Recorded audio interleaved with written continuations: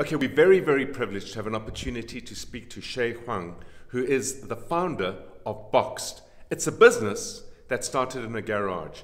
Chieh, did you really start in a garage? What does Boxed do? So the folks out there saw the pictures of the garage. So it started in my garage about 4.5 years ago now, in sunny central New Jersey, which is basically the cradle of civilization, as most folks will say. But we're basically a wholesaler. So we bring wholesale savings, so not just individual packs, but the big bulk packs. And we ship that direct to your door anywhere in the lower 48 states in the US. The lower 48 states? The lower 48 states. So no Alaska or Hawaii just yet. And what size is the business today? What revenues do you do on an annual basis? So in that little tiny garage, we did about $40,000 in revenue 4+ years ago. That our first full year in business. So we thought we were taking over the world with $40,000, and then almost 36 months later, we were already surpassing the $100 million mark. So $100 million yeah, in 36 months. It was quite a torrid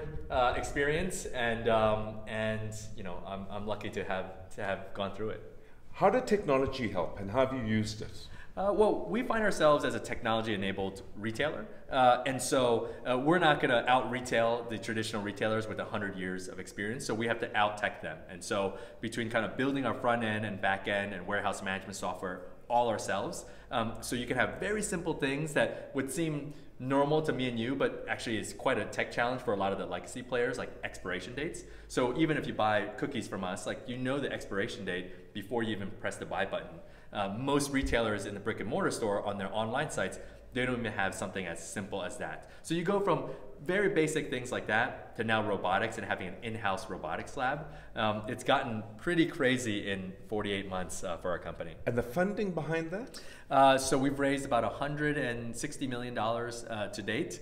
So again, from humble beginnings to that, the numbers 36 months. Yeah, about 36 to now 48+ months, but we're about 4.5 years old as a company.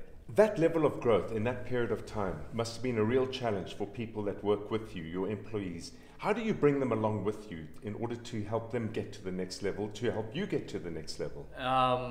Free snacks and beer at the office. But like we're actually the opposite. We actually don't have free beer and everything in the office. But what we basically have done is show them a way in order to, one, make a real change on a huge industry. So folks that work at tech companies, compensation is obviously important, but even more important for most of our folks is the fact that we're trying to go after a really big industry, and that it's a once-in-a-lifetime shift in food retail that we can all be a part of.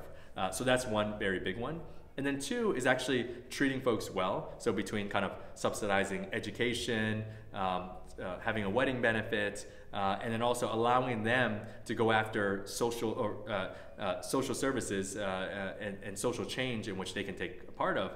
All of that tends to inspire our employees to stay. It's remarkable. So you've created a family feeling within the workplace for people there. They feel they belong. They feel they're co-creators of the business itself. That's right. So in a lot of ways, my philosophy is that I'm actually nothing without our folks and our people. And so if they all walked out on me tomorrow, there'd be no podcast because there'd be no company. So that's my general philosophy. And so I hope it just comes through in my daily interactions and the programs that we run to retain those folks. When are we going to see you in South Africa?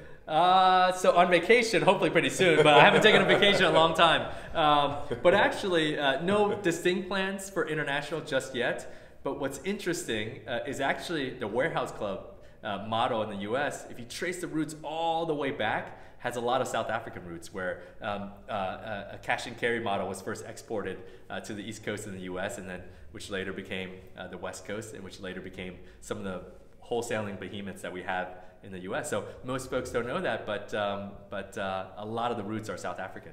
Fantastic. What a great story, and thank you for spending time with us. Thanks for having me. Yeah. Excellent. There are so many stories like this that come out of the United States, in fact the world. And in South Africa, we really need to believe in ourselves more and more and more. We are innovators. We have more problems than most countries in the world, and where there are problems, there are opportunities to solve those problems through innovation. Ben Rasseroka traveled 14,500 kilometers to hear about Boxed. He's dealing in the Stockville market. He's going to aggregate the Stockville market.